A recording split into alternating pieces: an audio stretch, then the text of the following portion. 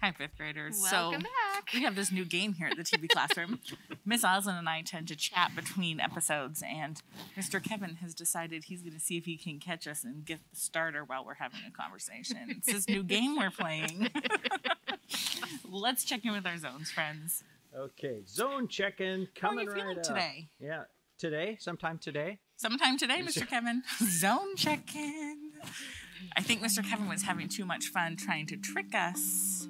No. No? Oh. Friends, we have a good time here at the TV classroom. So, how are you feeling today? What's your body feeling? What's your brain feeling? How are your emotions feeling?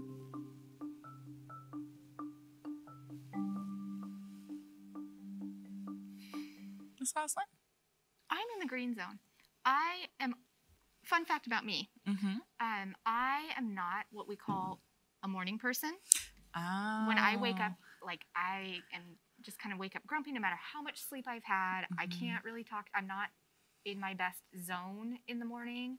I have to wake up a little bit. Mm-hmm. But it's been a lot easier this week because the weather has been so nice. Beautiful. That for me, it's hard to be grumpy even in the morning when it looks like this outside. Yeah. And the mountain has been out. Mm-hmm. So I'm in the green zone. I'm good to go. You know, it's really funny, Miss Oslin. We talk a lot about how Miss Oslin and I are very opposite. Mm-hmm. And I am a morning person.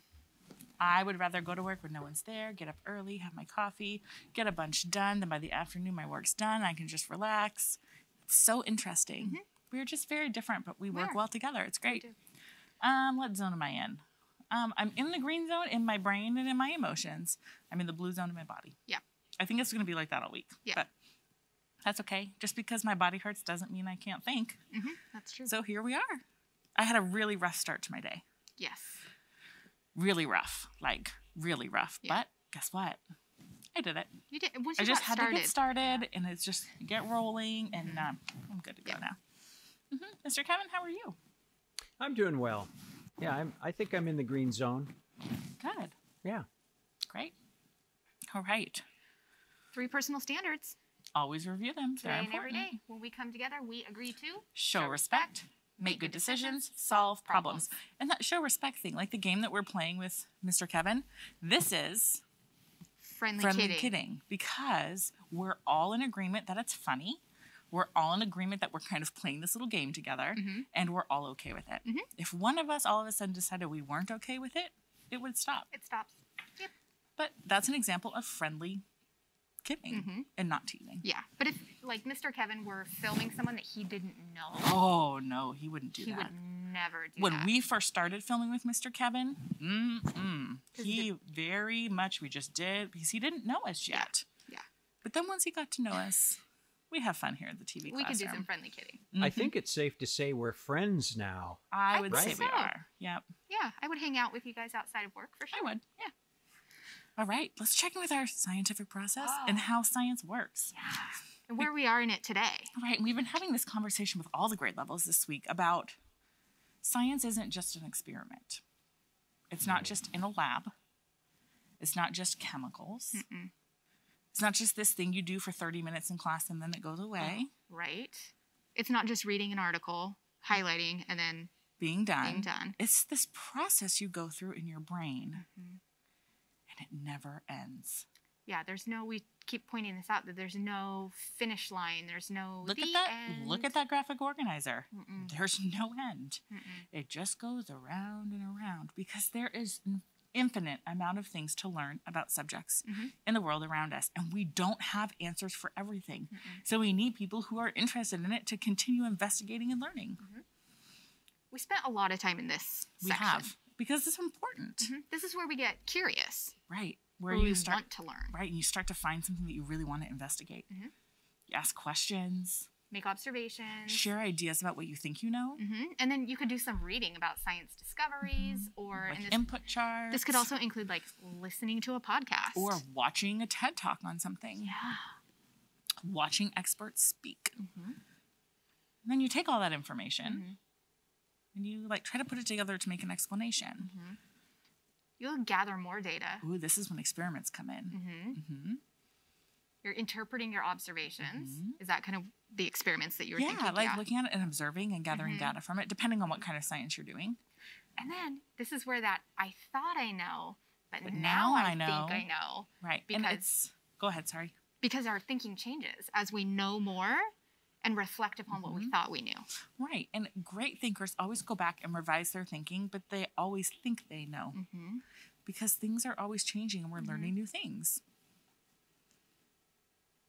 And then you come up with kind of a conclusion, and you can use that information to solve everyday problems like freshwater ecosystems and them being dirty and how that's unsafe for the salmon and what we're going to do about it, right, fifth graders? Those are things that you can help us solve and become members of our community that are being environmental heroes in saving our Salish Sea.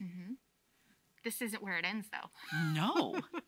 Because you still have to answer questions, satisfy curiosity, and then you can go to other places. Yes. And you get more questions. Yes. You have to dig deeper. I have a video for us today. Okay. Ooh, okay. Are you okay with that, Mr. Kevin? I absolutely am. I figured I'd have to change views while you got it set up. Will it work? Oh, no, it works right in my... It works right in there. Okay. Yes. Are you ready? I'm ready. Okay, here we go. Video. Is there audio with this? Okay. Maybe some music.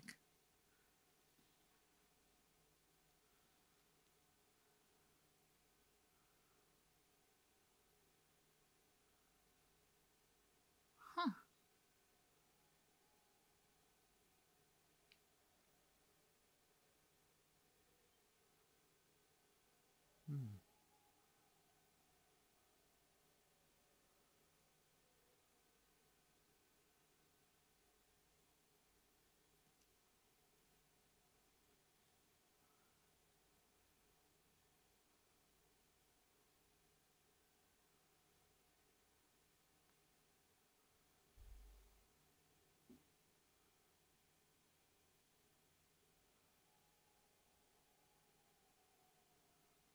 Pretty cool. Think about what you're noticing and wondering. Okay. What were you wondering and noticing about that video?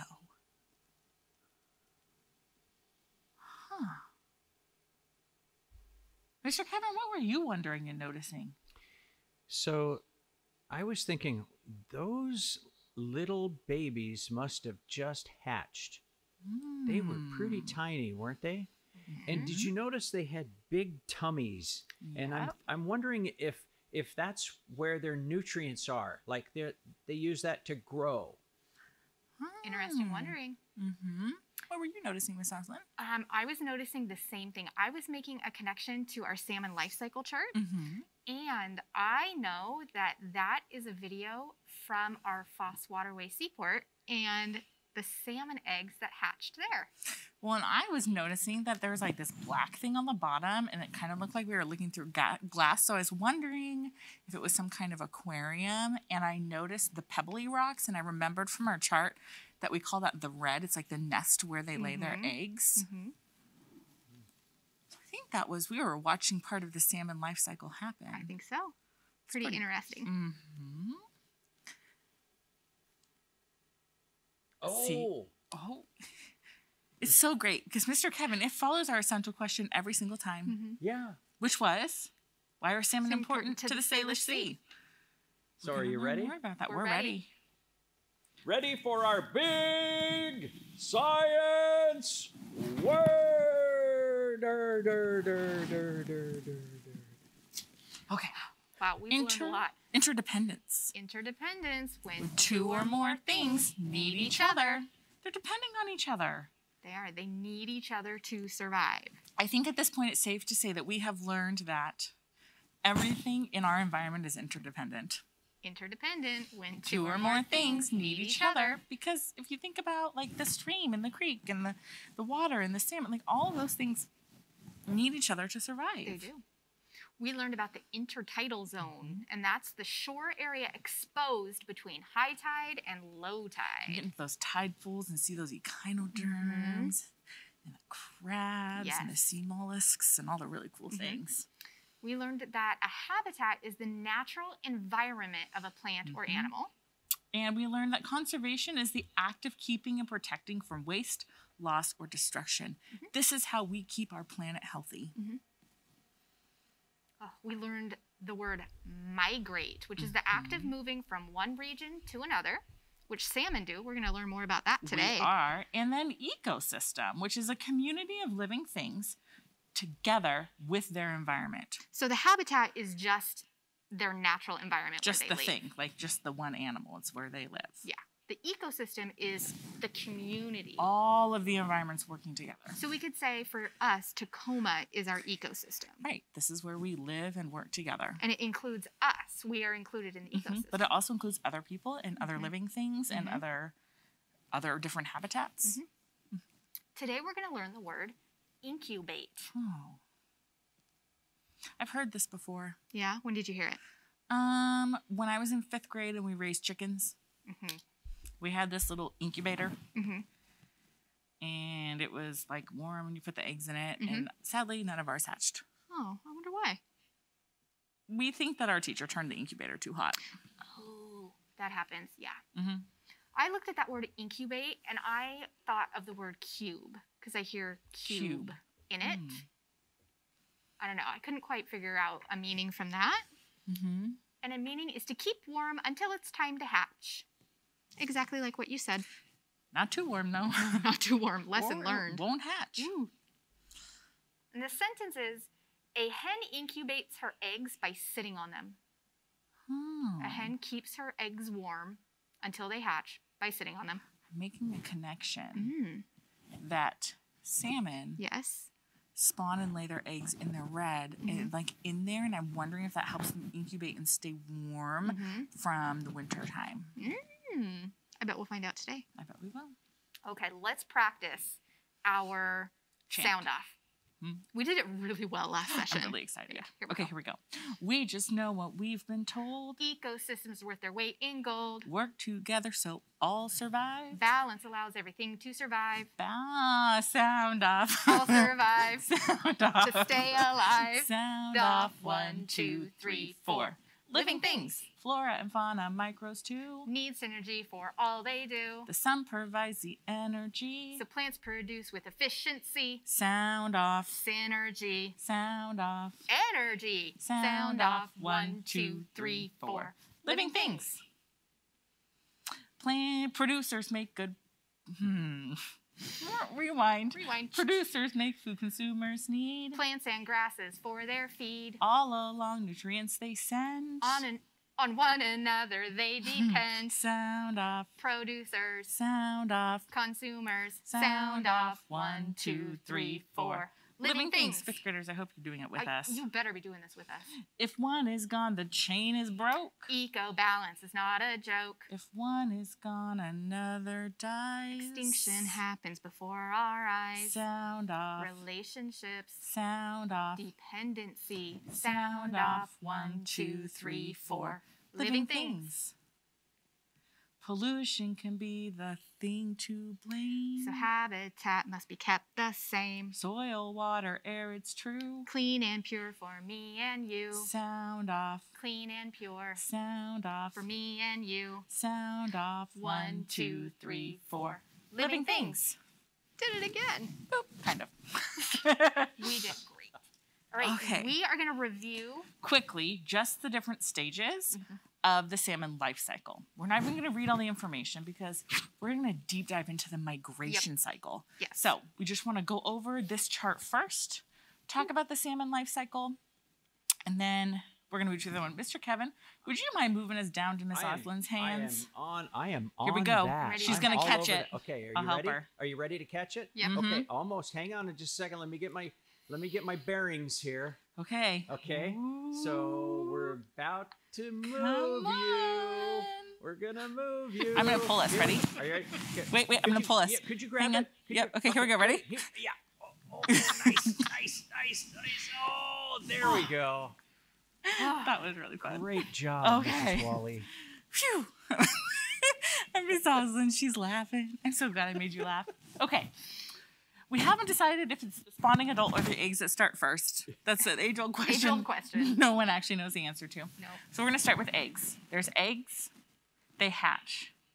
They become the alevin, which is what we saw in that video. Yes. They have the yolk sac. Yep. And then they turn into the fry. Mm-hmm. And then we learned from some experts that the par and the fry are very similar in stage. So those kind of go together. Mm-hmm. Then they become the smolt. And that's a time they spend a lot of time as a smolt. Mm-hmm. Then they become an adult. And then they really change. They change do. shape. They change color as they become a spawning adult. Mm-hmm. And then they spawn and they die. The cycle ends. And they've laid eggs, and it starts again. Yep. And it's some fish, well, we'll learn here. Mm-hmm. So let's talk about the migration cycle. So I'm going to move this. I'm going to toss it on the floor. So on this migration cycle, Mr. Kevin, you could Yes, I am have on it that come a too. little. Let's see, I have 1, 2, 3, Ready to zoom in 4, on you here.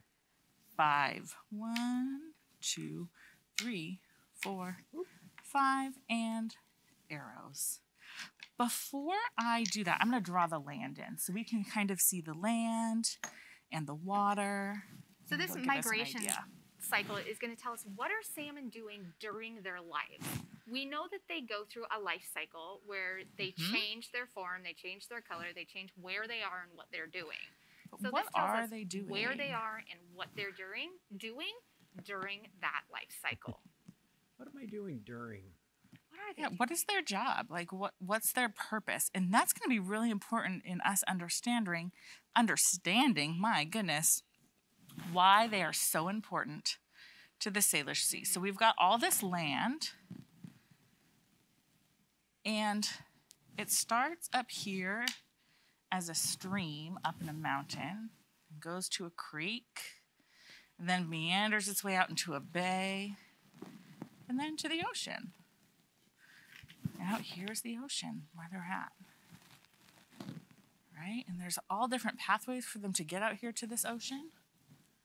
We learned about that. We learned did. about, well, I guess we learned about where they are when they're in the Pacific Ocean. So this first cycle, now this is a snapshot of some coho salmon over a few years. So you're going to see some months and some dates to give you an idea of what's happening and how long they're in each stage.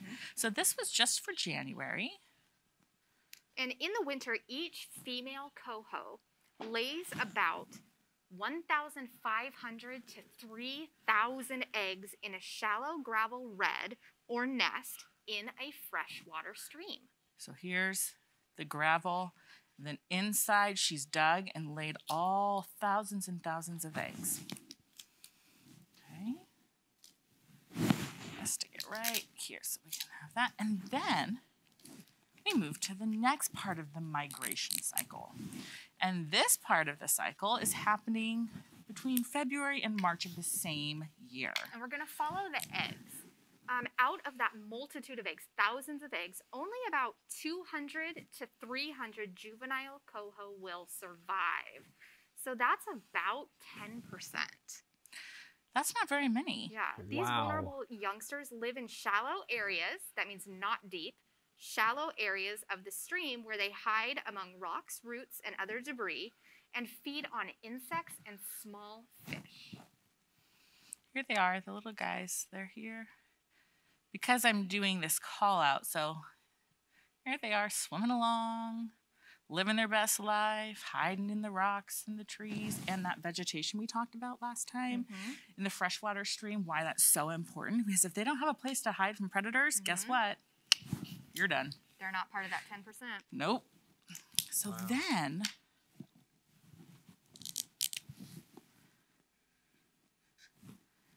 we go to, woo, Green. Sorry. Spring of 2012. What's happening here? So we started with the eggs that were about 1,500 to 3,000 eggs. Of those, only 200 to 300 juvenile coho will survive. Of those 200 to 300, only about 50 to 100 of those juvenile will become smolts the next spring. And they live kind of in the same area. So I'm going to just kind of draw them right here. I forgot to sketch in my smolt. That's okay. And as they migrate out to sea, so this is where the migration is going to start, smolts lose the pattern of bars and dots that help them hide from predators. So their structure is going to change to help them survive. And their gills and kidneys change so they can process salt water. Now, we learned about the freshwater system. Now they're transitioning from freshwater to salt water. So their bodies have to change in order for them to survive in a different kind of water. I see. So here they're bigger. Their bodies are changing and adapting. And they don't have those fingerling markings anymore. They have more of like some specks. I've seen them like this before. Okay, then, so that happens here. Then what happens? Then they're there from summer of 2012 to November of 2013. So hang on, we go from summer to summer and then to November. Yeah, so smolts mature out at sea for 18 months, about 18 months. Okay, here we go. They're growing up out at sea. 2012 to November 2013. And they look like salmon. They're adults. Here they are. I would love to see some of your salmon drawings. Yes. I think we should have Miss Teresa do a... Has she done a salmon drawing yet? She did a bear and a salmon. And Oh, she brought in that's a picture of a right. bear that she took up at Mount Rainier. Okay. So here they are. They're maturing and growing up. And then what happens? Now, it's been 3 years. 3 years after they hatched, adults, this is crazy, they return to the same creek where they were born in order to spawn their own eggs. Unlike some other fish, coho only reproduce one time before they die. That is their entire purpose. The original, this is just crazy, of the original 1,500 to 3,000 eggs laid by each female coho, it may only yield or end up with 1 to 4 fish that survive to return as adults. Wow. What's really interesting during this phase is they change. They make a big change. And they turn a red color, especially the males make the biggest change. The males get these big, huge hooks on the front. The females don't change quite as much, but there's a definite difference between the two. And this is when they start finding and spawning and then laying eggs and spawning and creating the next generation of coho salmon. And that's why it's called a cycle, right? It's a migration cycle. So they start up in the creek. They come down into a stream and a river. They migrate out to sea where they grow up and mature. Then they get ready for their journey. And one thing we learned, as they come back and enter into the fresh water, they no longer eat. They stop eating. Their only job out here is their job to get nutrients and get fat and big so they can make their journey all the way back upstream. If you remember the streams, they have a current going this way. So they have to fight it all the way up. If there's waterfalls, they have to jump up them. And they go all the way back up. And the ones who make it spawn. Sometimes they almost make it and just miss it. It's a really interesting process. And then they lay the next generation of coho salmon.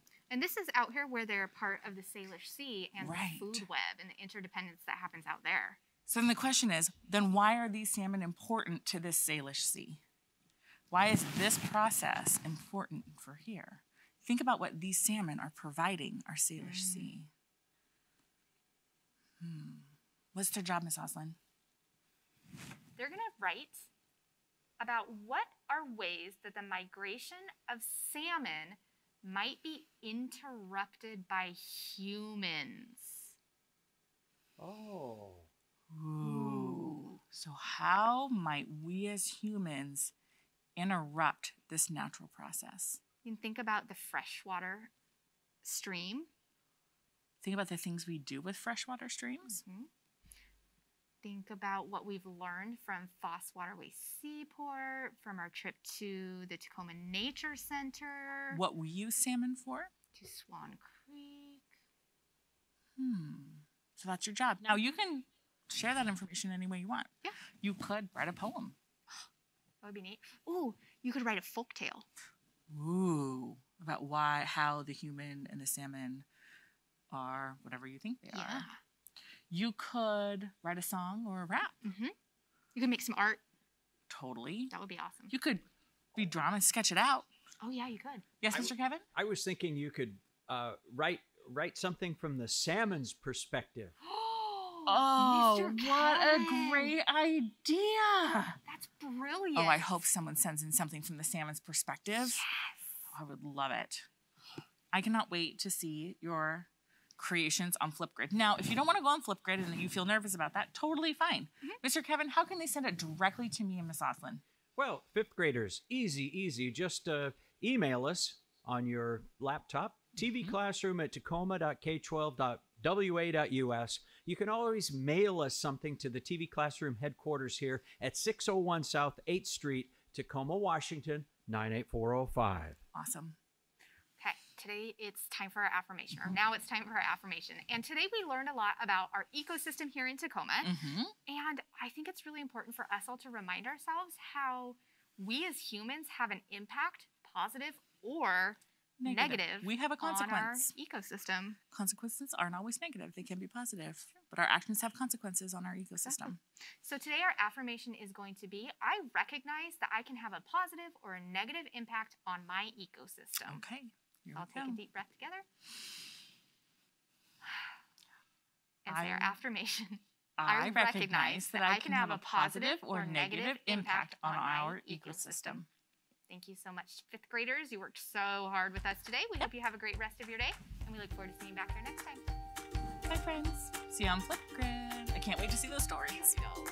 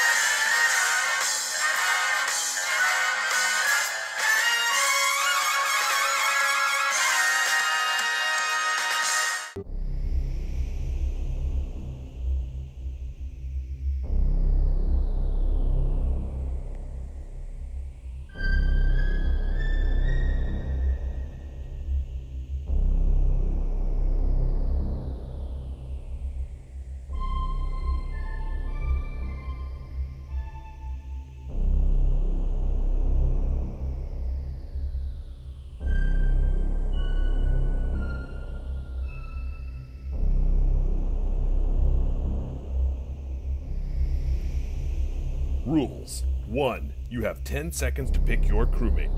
2. A new timer will appear with an exercise for the crewmate you picked. 3. You will get points for each correct crewmate and exercise you choose. 4. If you pick the imposter, you will lose all your points. 5. Use your math skills to see how many points you can get. Good luck!